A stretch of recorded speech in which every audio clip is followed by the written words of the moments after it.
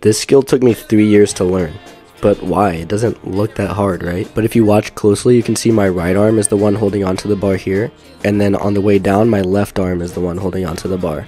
But on other moves, my right arm is always staying on the bar like this. So I basically have to learn half of this skill on my opposite arm. It's kind of like trying to brush your teeth with your left hand, but a million times harder. That's why this skill is one of the hardest on the event. It's pretty much what I did, except with 2 extra turns. These skills are usually a lot more difficult than they appear, but I hope this makes sense.